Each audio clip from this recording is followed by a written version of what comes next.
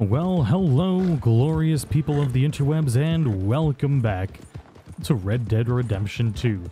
Today we're going to be checking out another secret, and we're going to be heading up to the snow area, which we haven't really been in many times in this game, but this is a particularly cool thing. We're going to see if we can mess around with this and get anything weird to happen, or maybe even break the game. Who really knows? But I hope you guys all enjoy this episode, and thank you once again for the amazing support on the Red Dead Redemption 2 series.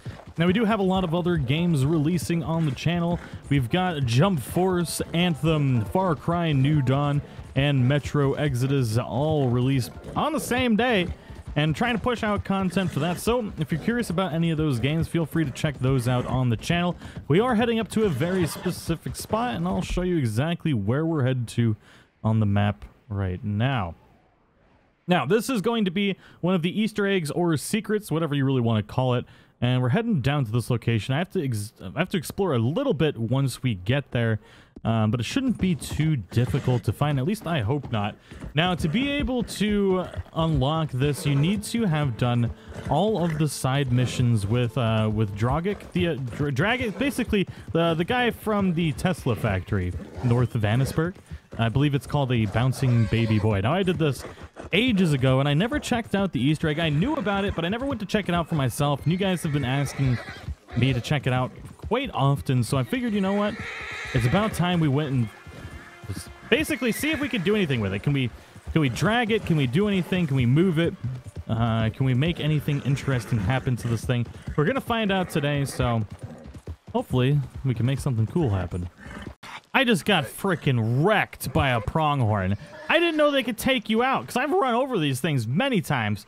But damn, that pronghorn just took out my horse's legs and damn near killed me.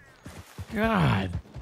It was epic on that pronghorn. I mean, the pronghorn died, but I didn't know that was even oh, come on, wolves.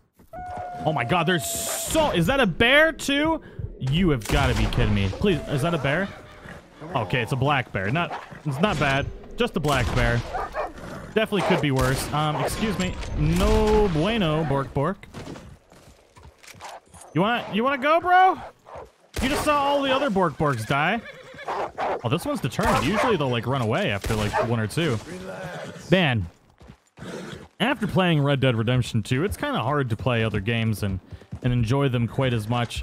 Like Far Cry is pretty, but it's just like the detail with the animals and stuff like that is just, no game really compares to the amount of detail and just sheer amount of work that went into creating Red Dead Redemption 2. It's actually might be hard for me to enjoy other games after playing and just enjoying every little thing about this game. It's insane. Now, it looks like where we're going is the top of that mountain there. Now, I've gotten to the top of that online because I was chasing trolls and decided me and my posse would hunt down these trolls, and basically we hunt them all over across the map. It was fantastic. We made them pay the troll toll hard, but that's the only time I've ever really been like really far back here in the snow area. And I have gotten the panoramic map back here. I don't know if I got it on this save, though. We might have to double check one of the cabins around here and see if we can get the panoramic map. Oh. Oh, that's interesting. There's actually conversations all the way back here for John. I don't know if anybody's ever shown this off before. I knew there was like conversations from the story at all the camps, but never came back here. This is the first area where you camp out in the game. And I just heard a voice. It sounded maybe like it was, I don't know exactly know who it was. Was it Sadie? That was cool. It's basically just like hearing ghosts. Crazy. I gotta see if maybe we can get that to trigger fully. We got anything in here that we can actually loot? I don't even know. It's been so long since they were here. This place is just like destroyed. I wonder if I like camp out here or like sit down, maybe I can get that to fully engage. I'm not 100% sure, but I think just that one line was all we got to her. Oh, got a herd.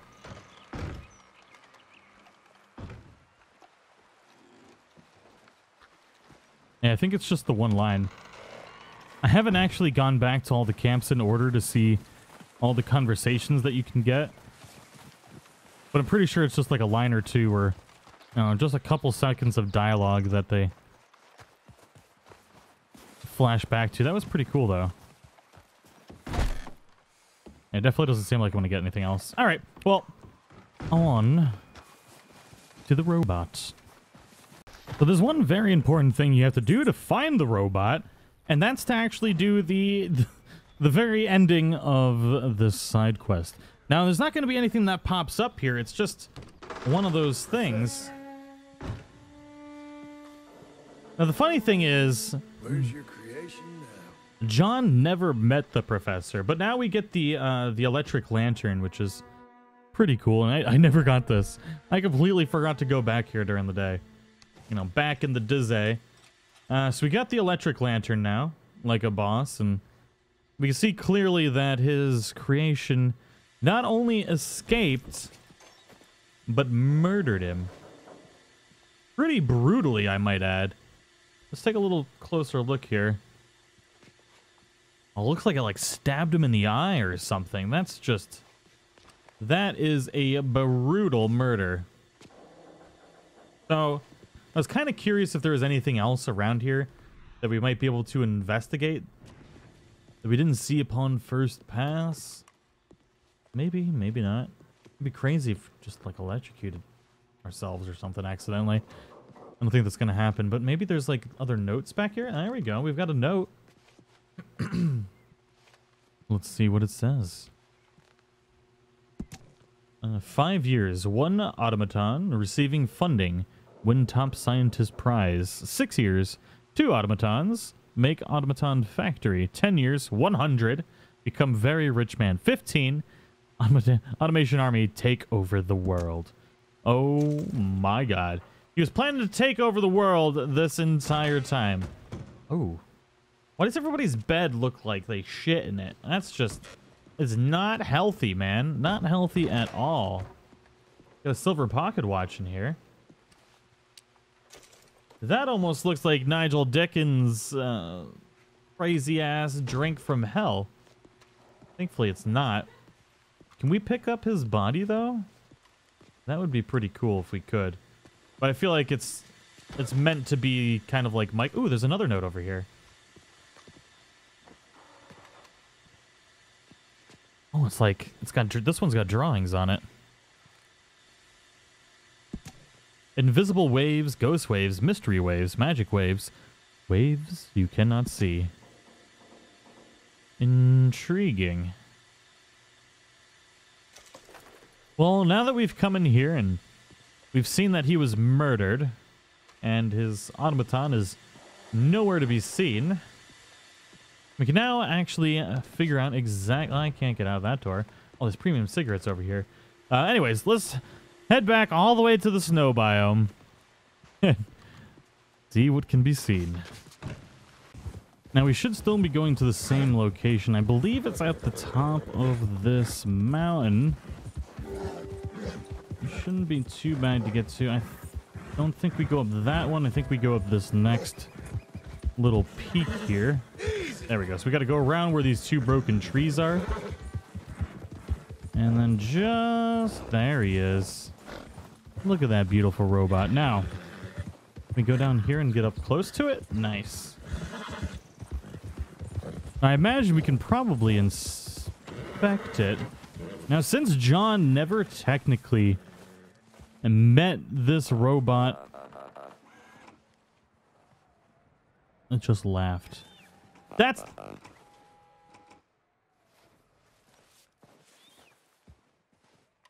that's terrifying. Oh? Is it gonna try and kill me next? 969? Giggity. Okay. We inspect the robot. It's all rusty. It looks like it's been here forever now. I wonder if it looks different if you find this as Arthur? 'Cause it's definitely like all rusted out and stuff. I don't know if that's how it's actually supposed to look. It's like it's just slowly dying. It's sad. We do have to explode it. Can I not inspect the site or anything? I guess not. Okay. I had a prompt for it. Oh. I get a prompt for like a second. Oh no, that was just the rest. Okay. Interesting. We're gonna have to try and blow this guy up or mess with it or something. So I figured first things first. Oh, it did give us a red mark at first. There we go. So can we like legitimately kill it? What happens if we shoot it in the head? Oh, that didn't sound good at all. Oh, it's definitely dead now. It was like it was legitimately alive, and we killed it. That's kind of sad. I mean, we're definitely gonna have to come back as Arthur and see what happens. Oh, why does it sound so squishy when we hit it with an axe? Oh no. All right, so there's one thing that we do have to test here. And if you're familiar with this channel, you know we like explosions, and what better way to test something out than by exploding it, right? So thankfully I do have a couple other saves before this, but after completing the quest, so I should be able to unlock this as Arthur in pretty quickly. There we go. Get some dynamite up in here, maybe. Around it, something. I would like to launch him off the cliff if possible. Before I waste too much time with the dynamite, since it seems like it doesn't want to be placed. Let's see if it actually moves when we blow it up. Oh God.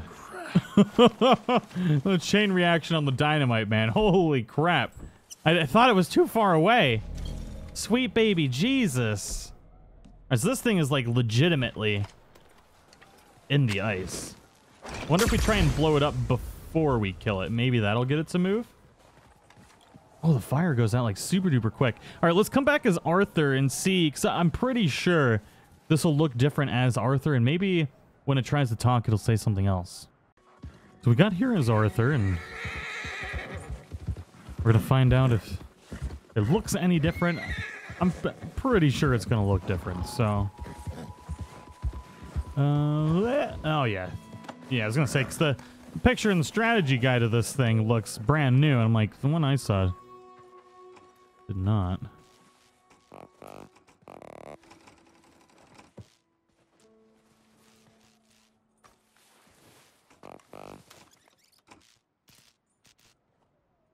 What's it saying? It sounds like it's either laughing or it's like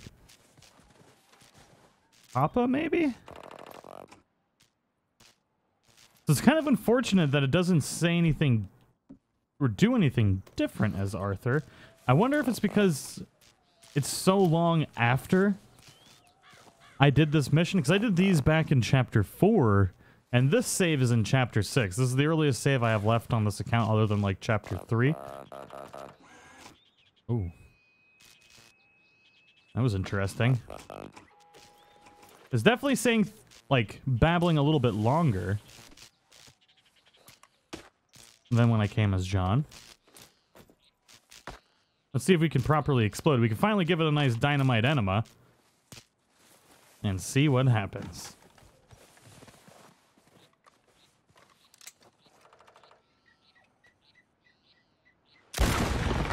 Nope. Ah, that's unfortunate. Well, it's dead now.